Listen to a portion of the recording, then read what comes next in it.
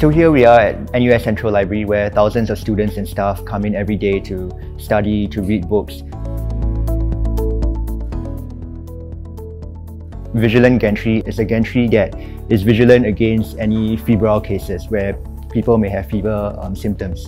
And this is especially important in the current situation of COVID-19. Actually, when we went to the ground, we realized that there were two issues. First, you had 2 to 3 staff at every single temperature station, 24/7. Manpower-wise, there was a big crunch. And secondly, they had another staff stationed 10 meters ahead to tell people to remove their headdress. And we realized that we could combine our expertise in video analytics to actually identify people who wear headdress and to actually use that as part of the checks. The software does 2 things. It checks if your skin is exposed, if there's sufficient skin for us to make an accurate temperature assessment. And the second thing is that it checks the thermal camera to make that temperature assessment. And if these 2 checks pass, then it will send a signal to the gate to open the gate for you.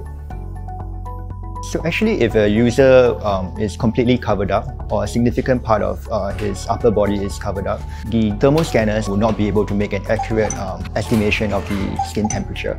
So in that situation, our system will actually not open the gate to the user. The user will be alerted to actually remove those headdress, and then the gate will then open for them.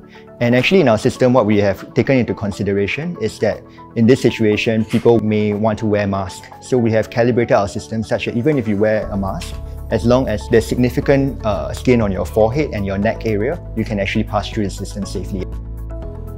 The throughput we are looking at is below 3 seconds of waiting time.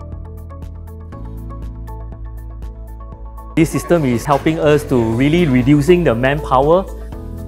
We used to have a very long queue because the staff itself have to help the student to take temperature, and sometimes the handheld reader may not able to read the temperature, so you will have to do a few attempts. So with this smart system, we can actually shorten the queue so that the user can go into the library faster.